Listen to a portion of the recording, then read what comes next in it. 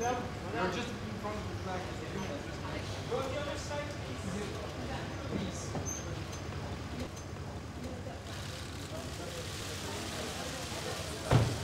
Prime Minister, there is so much anger at the turmoil this is causing in Europe. What are you going to say to them?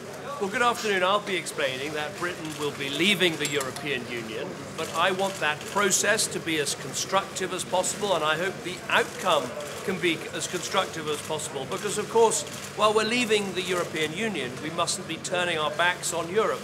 These countries are our neighbours, our friends, our allies, our partners, and I very much hope we'll seek the closest possible relationship in terms of trade and cooperation and security, because that is good for us and that is good for them. And that's the spirit in which the discussions, I think, will be held today. Prime Minister, can you think the public deserves more than you just walking away?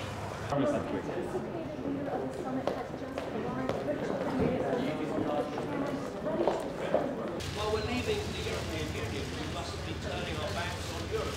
These countries are our neighbours, our friends, our allies, our partners, and I very much hope we'll seek the closest possible relationship in terms of trade and cooperation and security, because that is good for us and that is good for them.